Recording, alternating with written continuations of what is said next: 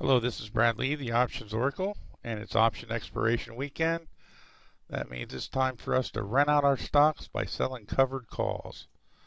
Now, I'm going to teach you how to do this trade, but if you don't want to do the trade yourself, you can consider auto trading.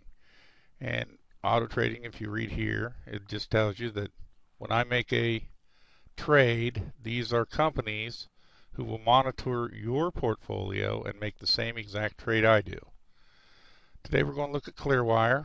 Now Clearwire is not a very expensive stock. We got into it for $3. It's trading for $3.17. Sprint actually has a bid in this for $2.97. So you can see the market thinks it's worth more than what Sprint does. So we go to our graphs and we see this thing's been all over the place. It gaps up, it gaps down. It's been worth less than $1. It's been a really fun stock. Can't tell much on the fundamentals because these things change all the time too. But anyway, we go to our Options Express account. In this account, we've got 400 shares of Clearwire. So what we do is we go to the chain,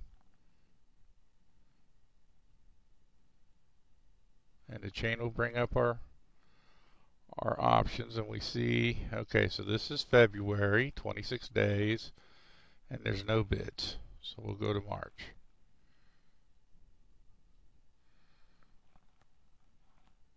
We're at March, and we see, well, there's not a lot there either. So we go to June.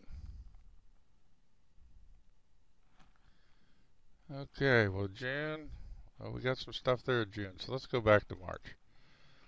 It's only a nickel, but it's a lot less days. So we're going to sell the March.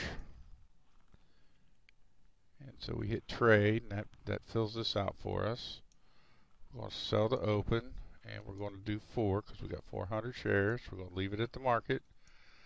We're going to preview the order.